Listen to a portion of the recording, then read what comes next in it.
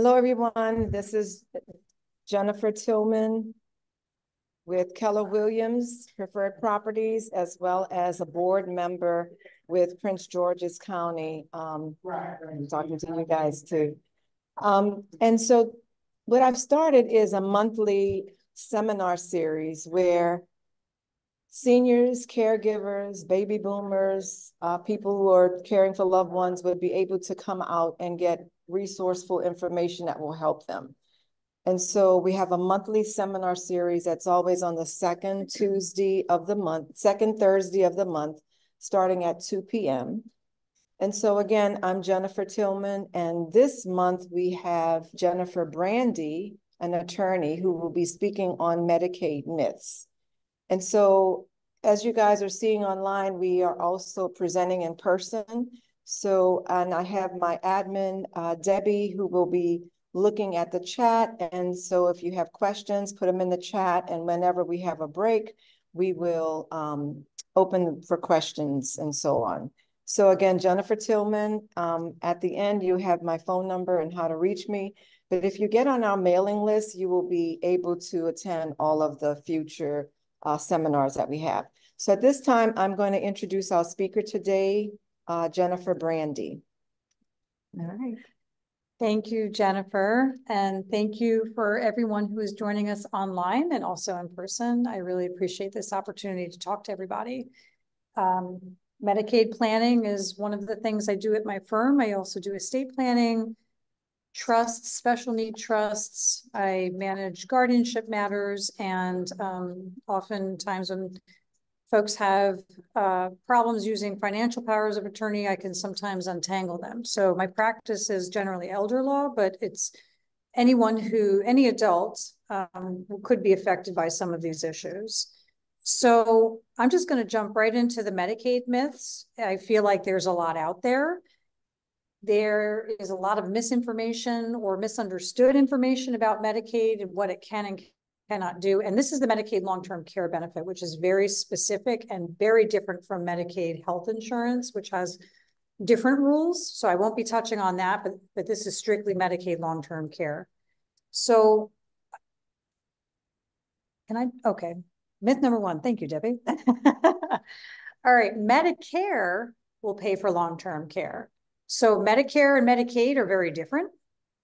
Sometimes the words are used interchangeably. It's a common mistake, but the benefits that it provides are very different. So Medicare is really the insurance that one receives at a certain age in life, usually when Social Security kicks in, or if you've been on SSDI, which is Social Security Disability Insurance for 2 years, it can kick in.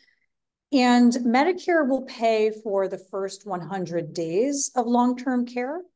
And that calculation will vary depending on if you've had a stay already in skilled care or long-term care, and maybe you were only there for some of the time, and maybe you ended up back in the hospital. We won't get into the more complicated aspects of calculating that, but for all intents and purposes, Medicare is 100 days. So where it's a little bit confusing, because even though it says it'll pay 100 days, it's not a true 100 days. It'll pay the first 20 days in full. And then it kind of goes on a staggered basis. So that's where that supplemental healthcare insurance comes in. So I highly recommend that for the older population, because that supplemental insurance will pick up the copays that Medicare does not pay for long-term care in that 100 days. So then what happens sometimes is a person will find themselves in long-term care. They think they have this 100 days, and all of a sudden the business office at the nursing home is saying, your Medicare is running out, or your Medicare is not going to cover this anymore because the skilled care you're getting provided is not helping you progress. So number one, that's not the actual standard, but that's what happens. And it's very hard to fight against it. Like an appeal can be lodged, but oftentimes they're not successful. So what happens is then the individual has to go towards Medicaid to look as a payment source.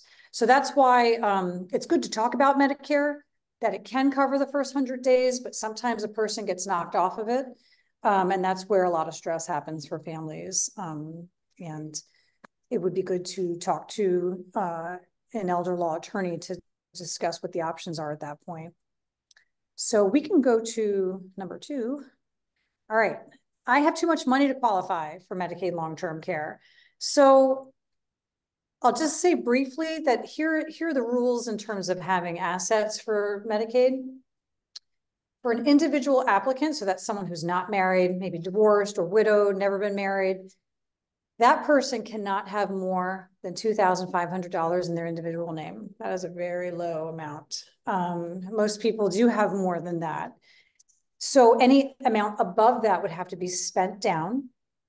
And that's where we come in, us attorneys who do this kind of work, because we're just not going to simply spend it on the nursing home. We have other asset protection strategies that we use.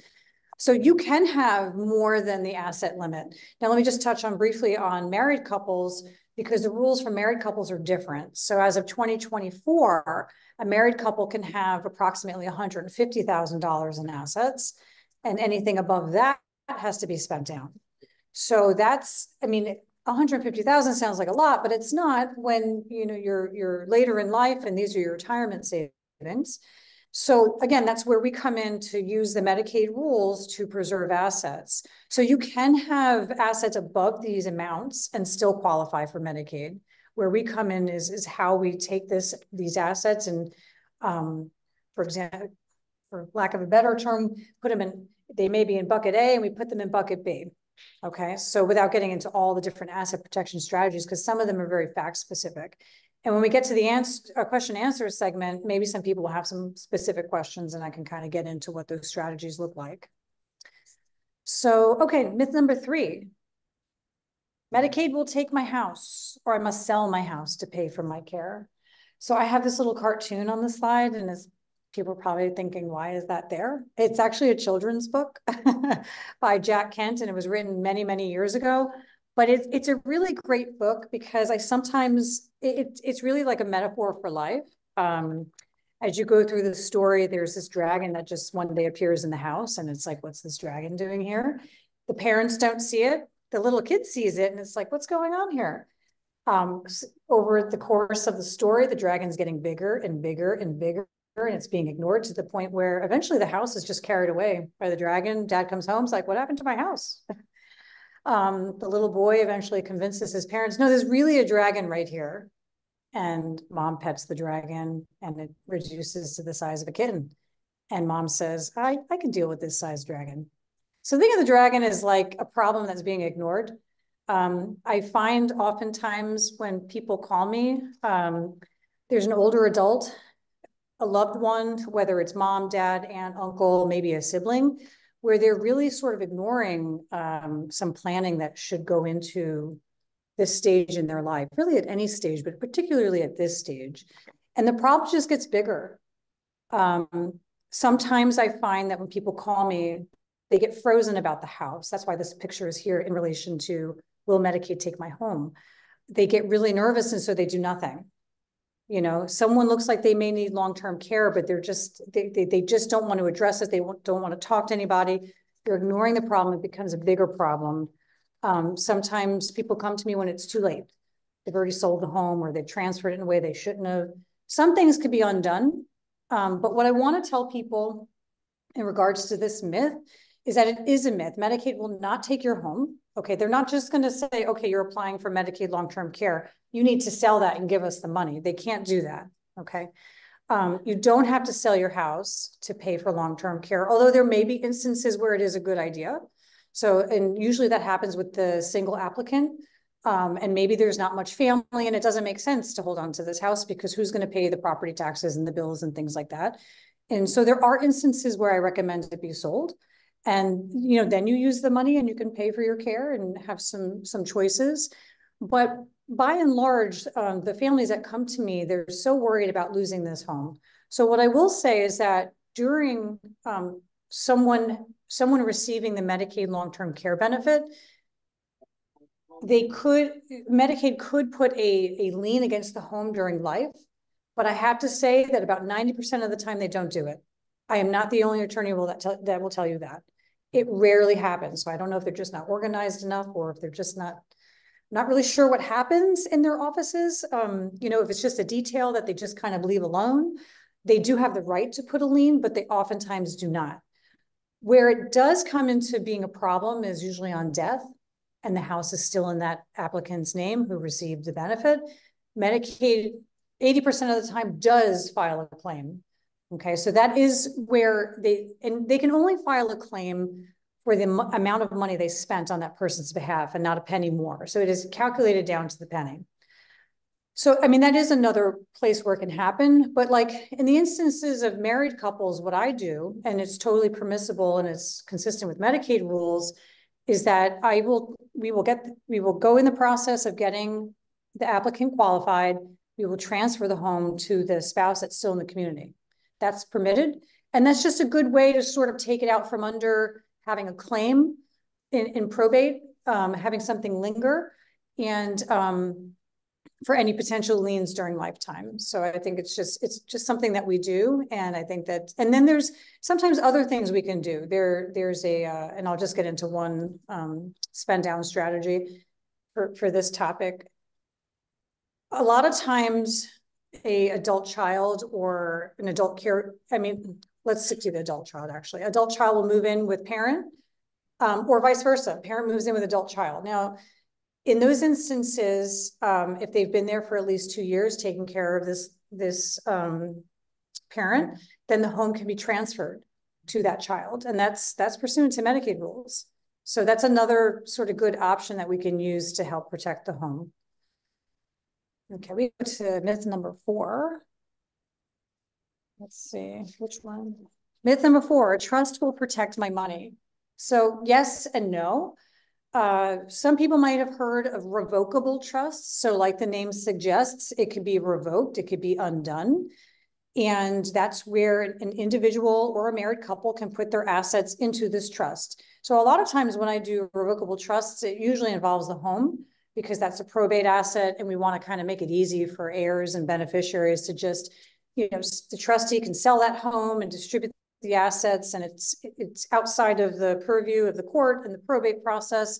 So it's just a nice vehicle to take care of the home on death, but it's not going to give you any Medicaid protection. It's also not going to give any protection against creditors for the individuals who established the trust. So it's not a tool for Medicaid planning at all, because sometimes people call me with that question. However, there is an irrevocable trust, a Medicaid compliant one that we could use. I don't really use them very often. It does have some downsides. One of them is that for it to be Medicaid compliant, you as the individual who's funding that trust with your assets, you have to give up control. Okay, you're naming another trustee.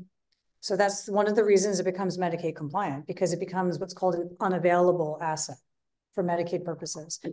But that's something that you really want to consider. Do you want to like deed your home to this irrevocable trust and give up all, you know, rights to it?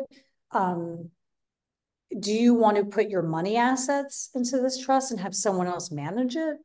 I mean, you need like extreme trust for whoever you choose. And I'm just not sure if it's worth it, because there's so many other strategies that we use that we often kind of refer to as crisis strategies, meaning something has happened and long-term care needs to be applied for right now.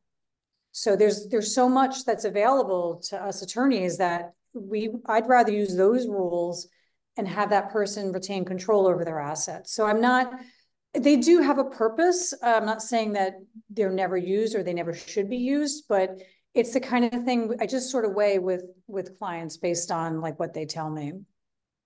And one more thing that I neglected to just say about myth number 3 in terms of whether Medicaid can take your home. As long as it's indicated on the application that you intend to return home, Medicaid considers it an unavailable asset. So that's one of the reasons why, like, you're not forced to sell it. And even if you intend to return home, like there's no possible way, no objective way that would happen. It's a subjective intent, meaning like the person would like to return home. So that's all you need to do is just check that box. Applicant intends to return home. The home is considered exempt. It doesn't need to be sold or spent down. Okay, we can go to myth number 5. Okay, I must spend all of my money on the nursing home before I qualify for Medicaid. So this is something that's frustrating for me is that I often hear from people that call me that the nursing home has told the family that all the assets have to be spent in order to qualify for Medicaid long-term care.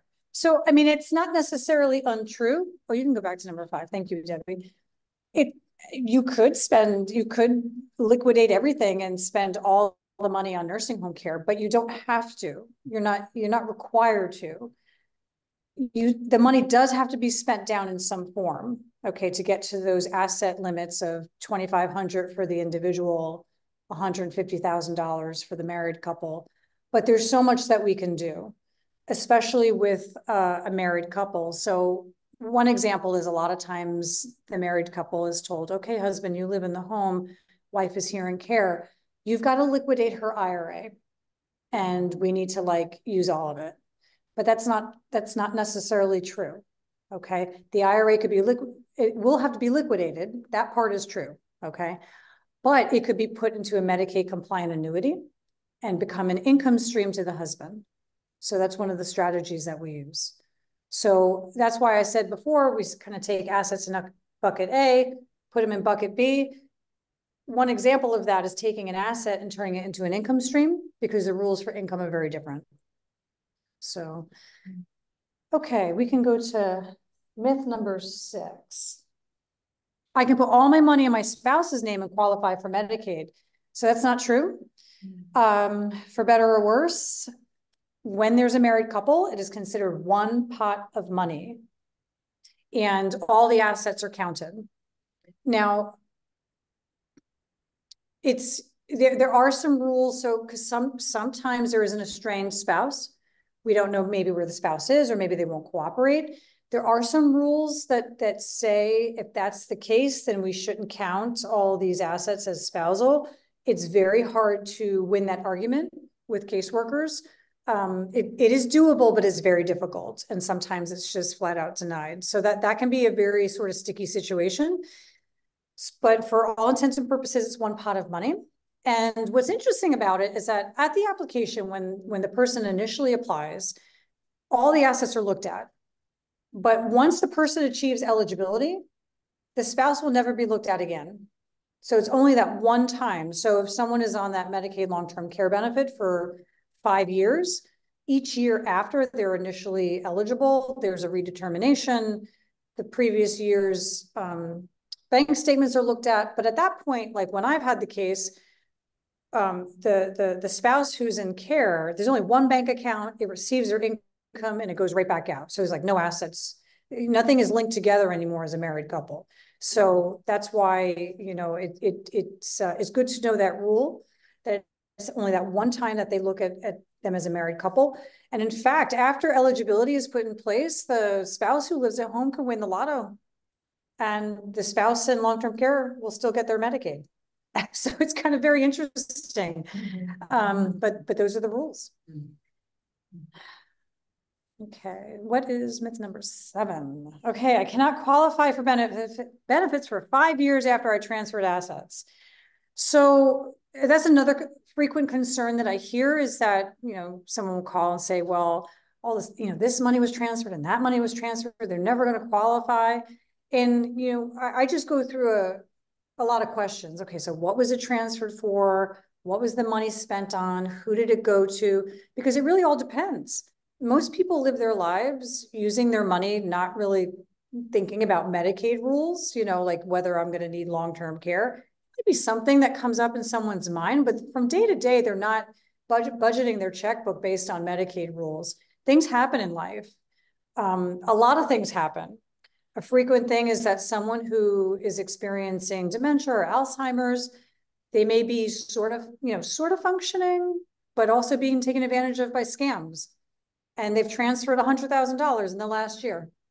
I mean, things like that happen. I could still get Medicaid eligibility. Usually what we do is we address it in the application. Upfront, everything's very transparent. We talk about what happened and it can still get approved. So it depends.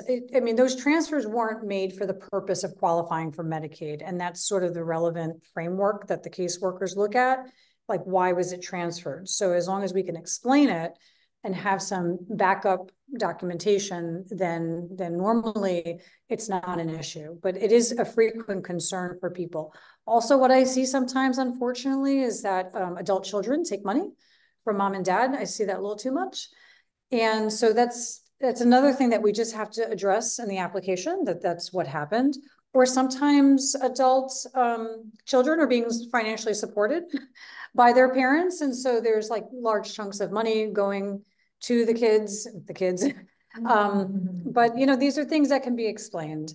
Sometimes the caseworkers may ask for the money to be put back, but I don't see that very often. It really kind of depends. When there's just strictly like, because I did have a client a few years ago who, right before he came to me, he transferred $20,000 to himself, you know, and I just said, okay, let's just put that back. And he did. He didn't do it maliciously. He was nervous. He didn't know what to do. He knew that Medicaid was on the horizon, but I said, you know what, you have the money, just put it back. And guess what? That house in Arizona, we can transfer to you.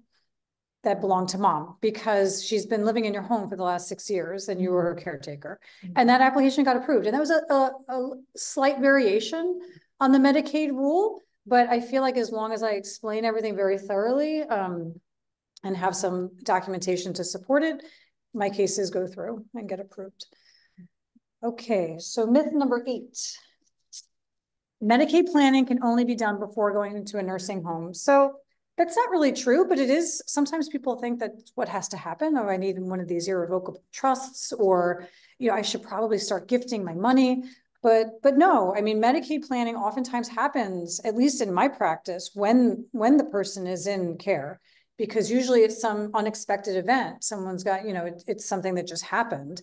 So that's when I often get a phone call as the person's already in care, and it's like, what are we going to do? We're being told that Medicare days are ending. There's all this money, like, what about the house? And that's where I come in and just help with that spend down. Okay, so myth number 9. This is a favorite myth of mine. The nursing home told me that they do not have any Medicaid beds, so I must private pay. I hear this one a lot. And I have to tell you that if it's a facility that accepts Medicaid, all the beds are Medicaid beds.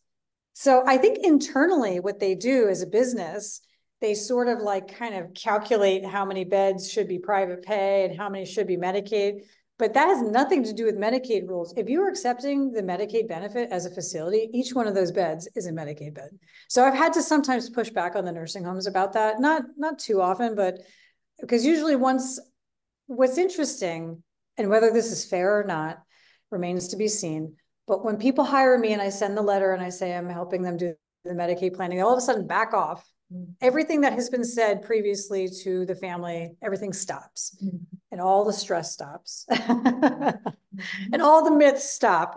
So, but this is one of them where, you know, they'll say, well, we don't have a Medicaid bed right now, so you have to keep private paying. But that's just simply not true. All the beds are considered a Medicaid bed. Okay, myth number 10. Okay, I don't know. This is a question for everybody. Do I need a lawyer for Medicaid planning? I mean, I don't know. I mean, I think most times, yes. If there's assets, yes. I realize that, you know, that helps my business, but at the same time, there's so much money I can help families save. And I'm not simply just saying that. It's just, you know, if I can sort of square away some of the myths, okay, no, don't sell the house. Don't do anything right now. Okay. Just leave the house alone. Or, okay, we can transfer the home in this way, or no, we can take these assets and still preserve them. Oh, you were a caregiver? Okay, great. I can transfer $100,000 to you as a caregiver. I mean, there's quite a bit that we can do. There's also certain kinds of special needs trusts that we could put money in and still have it available to enhance quality of life, but it's Medicaid compliant. So there's so many ways that we can help preserve assets that you're not going to be able to Google.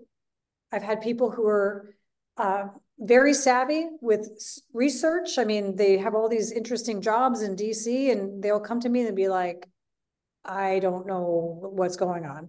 I can't find it on the internet. And you're not going to find sort of these asset protection strategies that we do on the internet. And then you'll get conflicting information, and you're not going to know whether it applies or not, because the thing is, Medicaid is a federal program, but the states elect to opt in. Okay. So when the states elect to opt in, it becomes, it's like a joint venture. All right. There's federal rules, but then the state can create some of their own rules that provide some additional things that the federal rules do not, as long as they're compliant together. And there's this whole process where that gets approved, and we don't need to worry about that. But the thing is, what can be done in one state can't be done maybe in Maryland. Mm-hmm. So that's where the confusion comes in. One thing I did not touch on is income. So, because I mean, I'm sort of focusing on the myths, but in terms of eligibility, we talked about the assets and how you qualify based on assets, like what amount you need to be at. But for income, you could pretty much have income up to like $10,000 a month and still qualify for Medicaid, as long as it's right underneath the Medicaid payout rate. And right now it's about $10,000 a month. Medicaid pays about $10,000 a month.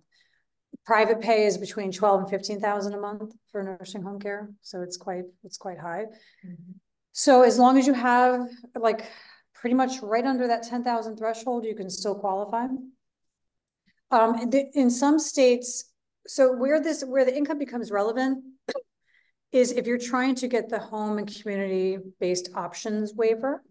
So that's where you get long-term care services in your home. It's under that umbrella of the Medicaid long-term care.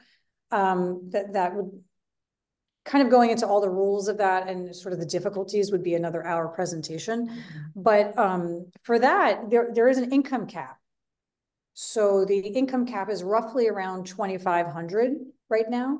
Mm-hmm. In some states, if you're over that income, it could be put into an income qualified trust, but we don't have that in Maryland. Mm-hmm. So that's where the rules become confusing. Mm-hmm. You might do some research and think, oh, I think this is going to work, but you know, the state rules are really going to be important. So, okay. So I know I'm doing Medicaid myths, but anytime I talk to people, I like to emphasize the importance of having a financial power of attorney, because when that document is missing, when I'm doing this kind of work, it is incredibly stressful for the family. And I will do everything within my power to work around the fact that it's missing. But sometimes at the end of the day, we have to apply for guardianship of that individual, because that's the only way a family member or a loved one is going to get the authority to act in terms of getting bank statements or accessing finances. It's just an underrated document. A lot of folks sometimes think they can pull one off the internet, but again, it's one of those state-specific issues. It has to be compliant with the Maryland statutory language. So if you try to bring it to particularly a large national bank and it does not have that statutory language, it will be rejected. I guarantee it. I have people come to me, and you don't want to find that out when it's actually really needed. So it's an underestimated document. It's so important. I have additional language in mind that deals specifically with Medicaid planning, because there are some additional authorities beyond the statutory language that is needed to get some of those strategies in place.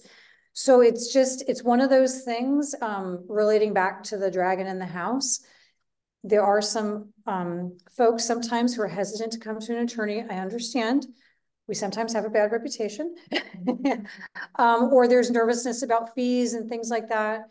But the thing is, if you don't attend to it, it becomes a much bigger problem down the road, to where it causes so much heartache. And it's true even in married couples, because a lot of married couples think, well, I mean, we're married. Of course I can talk to the bank, and of course I can talk to their pension, but then they find out they can't. Mm-hmm. Because that's something that's not jointly titled. It doesn't have both names. When you have accounts like an IRA, 401k, TSP, or a pension, like in one person's name, they're the only person who has authority to do anything, unless there's a financial power of attorney in place, giving another the authority to deal with that. And it's so, so important. So I can't stress that enough. And I think that might be the end of my presentation. I don't like to talk too much, because I know it's hard to watch this online sometimes. And I like people to be able to feel like they can ask me questions. So if there are questions from if Debbie can assist me with questions in the chat, I'm happy to do that. Yes, Miss Brandi, I have already sent over the chat. Oh, Okay.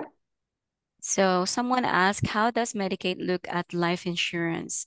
Can the person in the nursing home who has qualified for Medicaid keep enough money to pay their insurance?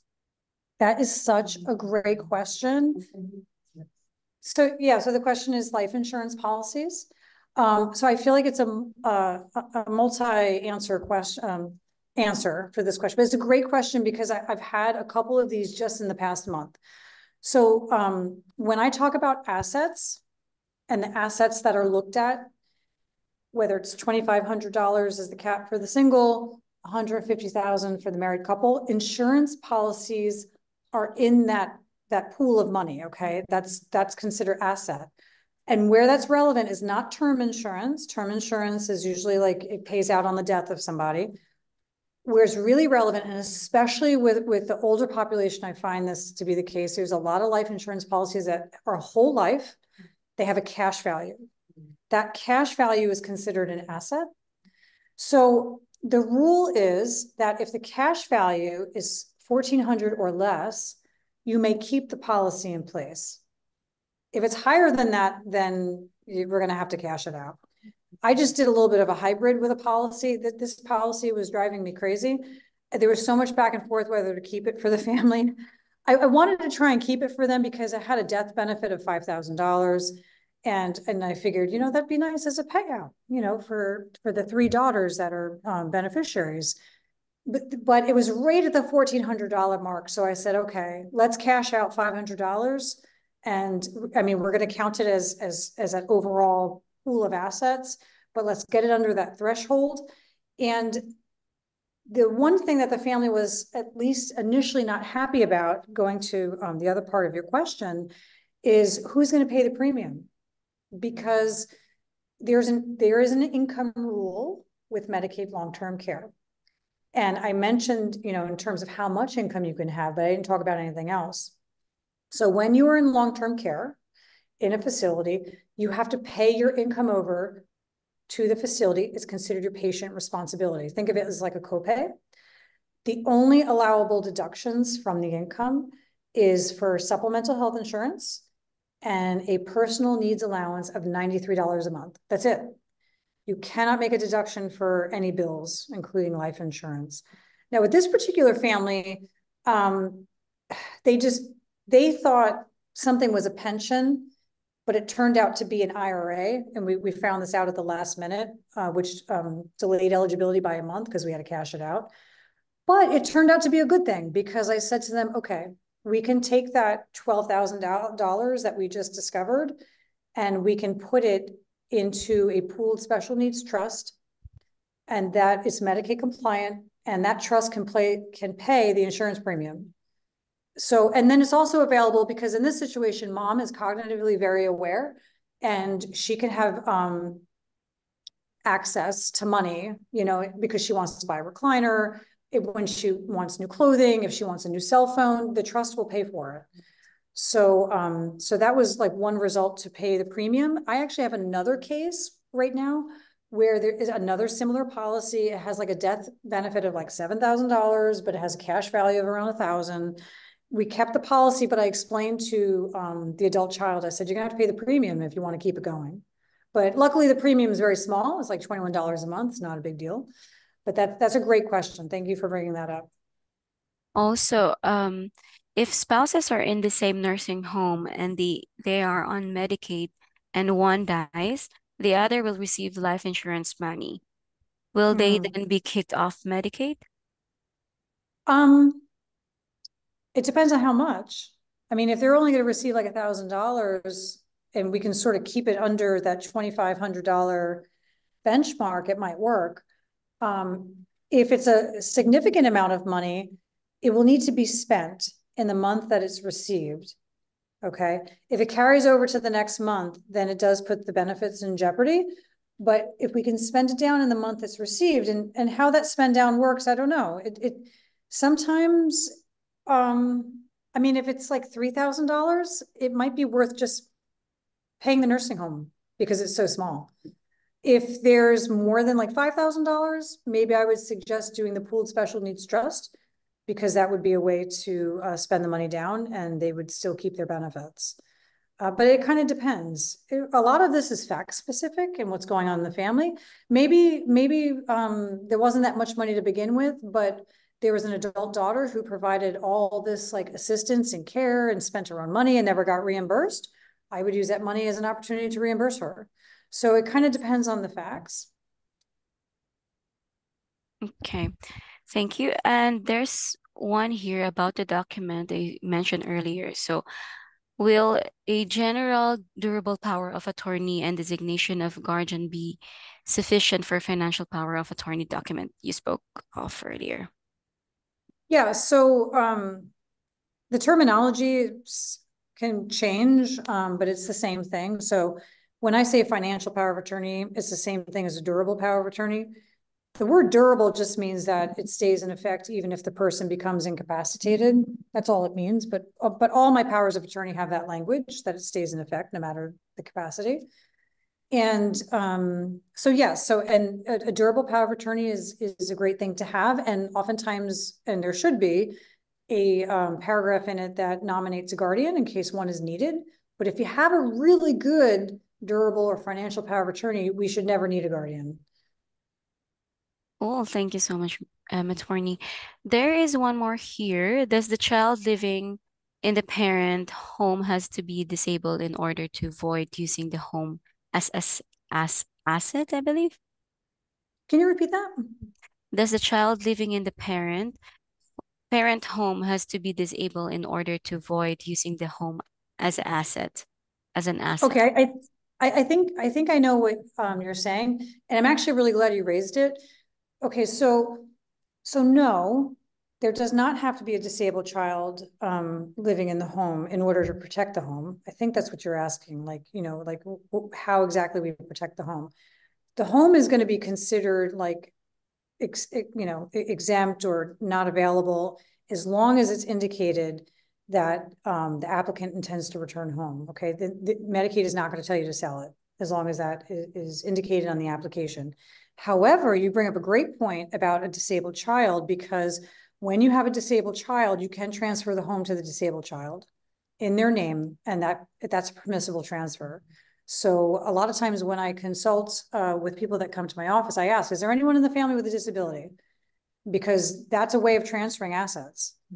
So, it's great. It's great to have that option, so that way that that disabled loved one has assets now and will help them in their life. And it's a really good mechanism to transfer assets so that you can qualify for the benefit. And then you also said if they were living in the house more than 2 years. Yeah. So a question here in the room is when someone's living in the home for 2 years. So the rule for that is it's the parent-child relationship. Okay. It does have to be parent-child, but I have used this particular rule and I have stretched it. So, and I'm always transparent about the stretching of it. I don't hide anything from the caseworker. I say, okay, here's the rule. Here are our facts. And this is why I think you should accept what we're saying and approve this application. There is another rule that's actually really interesting too. When there's a sibling and the sibling has an equity interest in the home, and that I've used that one very broadly, the equity interest, and they've helped provide care for the past 2 years in the home. But I once had 2 brothers. It's too long to get into all the facts. I'm going to try and summarize it really quickly. 2 brothers, they lived down the block from each other. The home that the brother who needed care, the home that he was living in, was really his brother down the road's home, but it was in the name of the brother that was not well. But I had documentation dating back from the 80s to show the equity interest. This was quite a long chain of documents that I had to establish to prove the equity interest portion. And then the brother who lived down the block actually did not live in the house, because that was the other part of the rule. You had to live in the house and provide care, but he lived down the block and he walked over there every day and helped his brother for years. And we got eligibility on that. So, I mean, it kind of fell outside of the four corners of the rule, but, you know, we were able to, you know, transfer the house back to the brother who had the true equity interest, who provided care. So, yeah, so it's very interesting, you know, what can be done with some of these rules.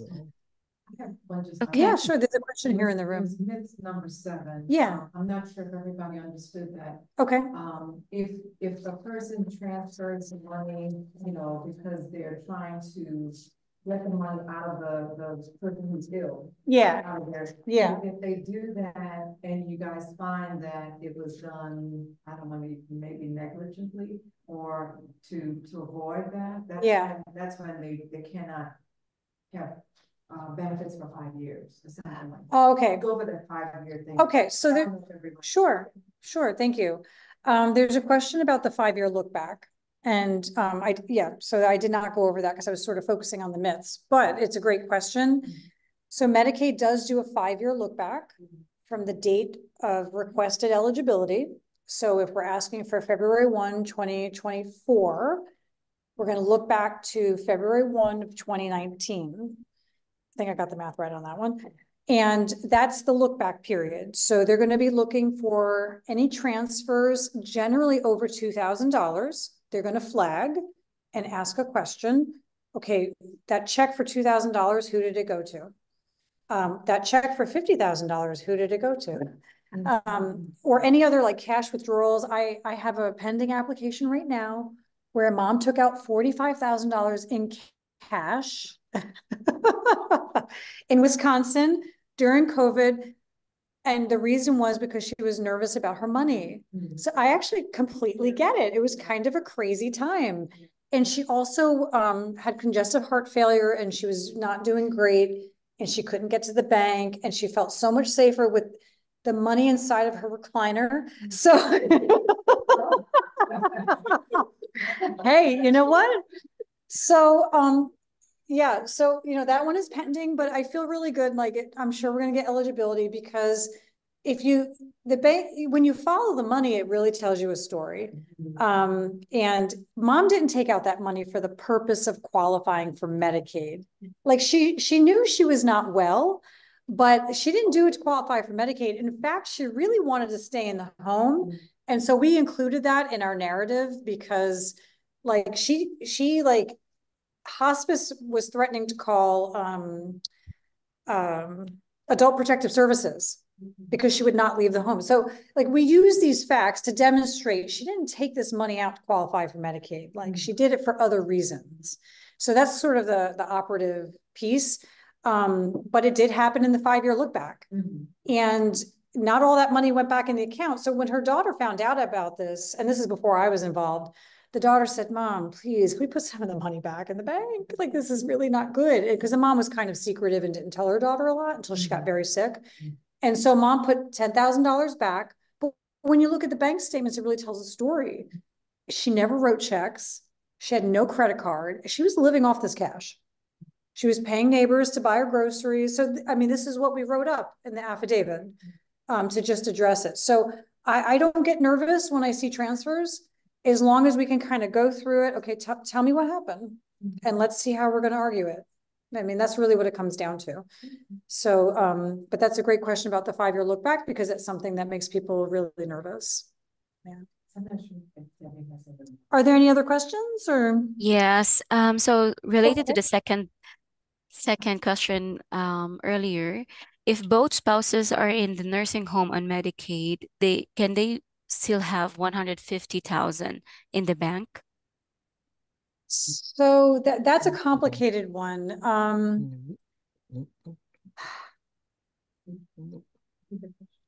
Okay, so the question is, if both spouses are in the nursing home, can they have the $150,000? The answer is going to be no. And the reason why is because going forward, like they're individual applicants and it's going to be 2,500. Yeah, that's a tricky one. But I mean, that would have to, boy, like if I could get the timing right, I'd want to do something and use the spousal rules to like transfer money. Possibly, well, actually, no, it may not make sense. Now there is a minimum resource standard too. So a married couple can automatically the applicant can automatically qualify when married if all the spousal assets are under $30,000. So that's an automatic qualifying, but that's not really answering the question, because I think ultimately it's going to have to be that $2,500 for each of them, because going forward, that's what they look at. They look at the assets in the individual name. So so it's going to have to be the $2,500 Okay. threshold. So there's another question here. What is the time period for transferring assets before becoming eligible for long-term care? Well, so did everyone hear the question? Okay. I'm not sure if you're asking, can you transfer assets before the 5-year look back? I mean, if that's something that somebody wants to do, they can do it. It's before the 5-year look back. If you want to transfer for the purpose of qualifying for Medicaid, that's fine. The 5-year look back is what's relevant, you know, if it happened in that time frame. So sometimes people do transfer large amounts of money because they're worried about Medicaid down the road. I mean, it does happen.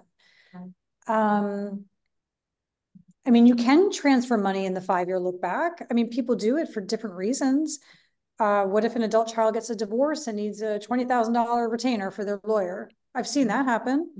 And in that case, the child cannot give the money back.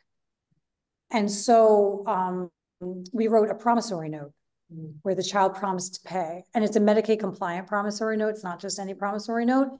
And that got approved. So there are like workarounds for when there's transfers. I mean, people should just live their lives and spend their money the way they want. That's how I look at it. And then if you need Medicaid long-term care and you're worried about something that happened, then come talk to me and we'll figure out a way to like go around it. But I mean, people should just live their life and spend their money. Okay. There's one more here. Why did the word executor change to personal representative, and when? So that's really a probate question or a estate planning question, but I'll answer it. So the question is, when did the word change from executor to personal representative? I don't really know in Maryland when that happened, but it means the same thing. I mean, I prefer the word executor, so I often just refer to that because I feel like that's commonly known. And when you say personal representative, it's just longer and it's kind of more irritating. You have to constantly say that over and over again. And because people don't often know what you mean, because the word executor is so commonly known, but it's the same exact role. It's the same exact role. Okay. What is the current personal needs amount given to LTC patient? Okay, so when I was talking about income, I said that you can make certain deductions from income. One of them is the supplemental health insurance and the other is the personal needs allowance. And currently it is $93 per month in Maryland. So it does change from time to time. In my years of practicing, it's changed several times, but it doesn't necessarily change every year. But right now it's at $93 a month. Yeah. Okay, regarding with the paperwork again, if some of the information on the durable power of attorney has changed, such as the secondary POA address, do you need to update the POA paperwork? So the question is when to update power of attorney paperwork. I mean, if someone's address changed, you don't have to update it. That's not a big deal. It doesn't affect the terms of the power of attorney. People move all the time. Even if a phone number changes, that's not a big deal. But if you have a change in who you want to serve, then I think you should go ahead and change the document. And kind of the rule of thumb is these documents, these planning documents, like a will, a financial power of attorney, a healthcare directive, they should probably be updated every 10 years or when there's a major life event. A major life event is a death, a birth, divorce, remarriage, just a total change in family structure, family relationships. If there's falling outs, I mean, that's the time to change the documents. Thank you. And there's last one. For someone who's looking for Medicaid to cover their expenses in LTC or assisted living, what's the typical time frame it's taking to get the approval? So that's a great question. caseworkers by Maryland rule have to make a decision on eligibility within 45 days of the application being filed, but that doesn't often happen. What often happens is they issue a verification request. They ask for something I've already given them. They buy themselves some more time. And it usually, we get a determination about 60 to 90 days. I think that they're just generally like, they have a lot on their plate. I am sympathetic. I think they are short-staffed. They had some kind of security breach over COVID that made things even worse. I mean, applications were taking 4 to 5 months to get approval. So, you know, one of the things I do when people hire me is I stay on top of it. I find out who is assigned to the application. I ask them for updates. If the caseworker is not responsive, I find their supervisor and I send it to them, not to get them in trouble, but it's like, hey, if you're not going to return an email or a phone call, I've given you, like, they're actually supposed to get back within 48 hours. That's one of their rules. If I don't hear from them for like 3, 4 days, 5 days, I'm definitely going to be reaching out to the supervisor. So that way I can get a response. Because, you know, I want the pressure off the family, the stress off the family, and the nursing home should get paid. I mean, they are providing care. So, you know, for all those reasons, you know, I stay on top of the application. Thank you so much, Attorney. And I think there's one last question. Okay. What would be your recommendation in a situation where the parent's assets are almost gone, but he does Okay. not qualify yet for entrance into Medicaid LTC facility, and he needs cash to pay for his private pay LTC assisted living facility? We are trying to save the home, which is in a trust with his daughters, but if we sell it, all the cash will be in his asset.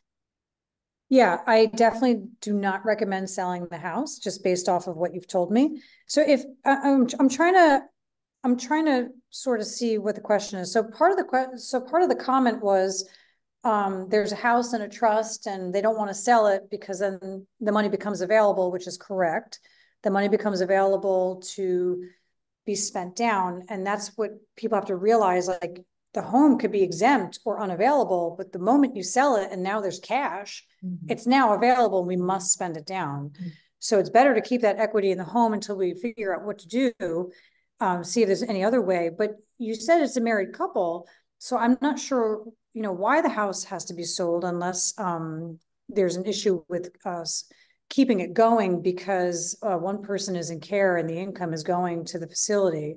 Because I know that's difficult for a married couple, but there is the spousal allowance.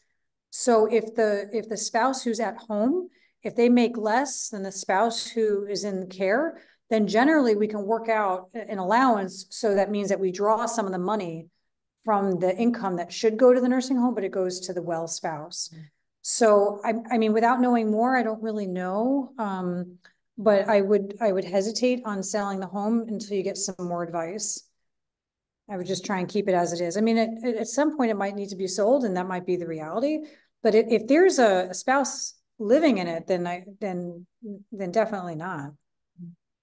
And I believe he's a widower. So I'm sorry? to add up with the question, Okay. I believe she said here that he is a widow. Oh, he's a widow. Oh, okay. So that might be something that would be worthy of a longer conversation. But I have to tell you that the house being in a trust, the person who's, oh wait, no, it's a widow. Okay. So it's a widow who's trying to qualify for long-term care. If the house is in a trust, they're going to tell you to take it out of the trust. Well, okay, so that's true. So someone said depends on what kind of trust. If it's an irrevocable trust that was done more than 5 years ago, you'll be fine. If it's a revocable trust, they're going to tell you to take it out of the trust. And the reason why is because they know they can't attach at probate. And they're not okay with that. That's part of, you know, they want the ability to make their claim. So that's going to be something that I think needs further discussion. Yeah. Okay. Did you want to say something, Jennifer? I don't want to keep you waiting in the wings here. No worries. That's the last question we have. That's the That's last the last question. question. Yeah. Well, thank Right. you so much. I mean, the questions were really great. I feel like it's so good when people ask questions. First, you get to ask an attorney and there's no charge, right? You get to vet me a little bit, but also it just gets other people thinking, and it's a great way for everyone to learn. So thank you so much for attending and asking such great questions. Yes, and so I want to thank Jennifer as well. This was a great session. I'm sure you guys got a lot of information from it. And if you go back to the question as to why should you hire an attorney, of course, you want to hire the attorney that is the expert in the field, because you don't want to make mistakes that might cost you lots of money. So thank you again for attending, and look for our next session. We will send out information on our next session, but I want to thank you again, Jennifer. Thank you. Wonderful. Jennifer Jennifer Tillman is a very gracious host, and I hope you consider her for your needs as well. She's really a lovely individual and always very nice to work with. So thank you. Well, thank you. So this concludes our session today, but you have information on how to reach me, as well as how to join our Caring for the Caregivers Facebook group, which again, we provide just lots of information, and then information on our upcoming sessions as well. So thank you again, and we look forward to seeing you again at another session.